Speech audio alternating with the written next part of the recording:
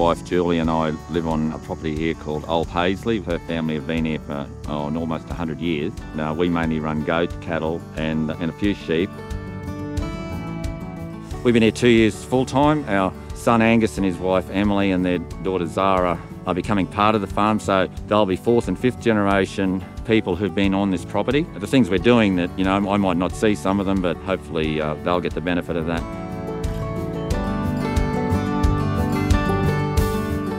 Behind me here is the original exclusion fence. In the last 5 years, we've replaced that fence.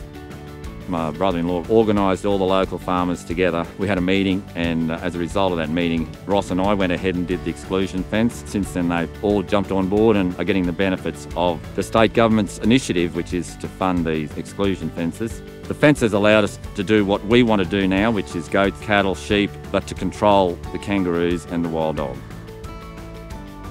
The funding for this program has come from the National Landcare Program, which is aiming to showcase some of the sustainable practices that landholders are implementing within our region.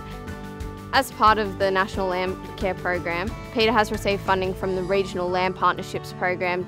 Peter's done a range of sustainable trials off his own back, and he's always keen to have a go at anything.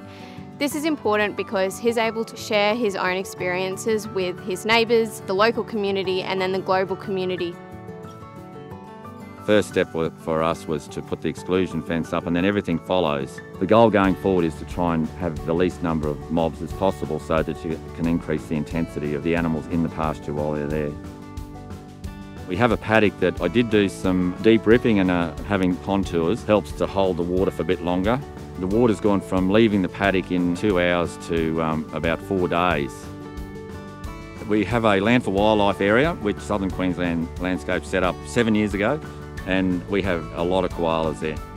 Our income has gone up because we were running 50 cattle and selling weaners, and now we're running 25 cows and about 700 nannies, but we are producing more kilos. Infiltration will go up, our water holding capacity will go up, we'll grow more grass, and we'll be able to hopefully run more animals, but run them so that we've got more resilience. I think the connections in industry are really important. There's a lot of people out there that can help us, and that's the beauty. You're not here on your own. There's a lot of local, real good knowledge with land care and Southern Queensland Landscape, and congratulations on doing a great job.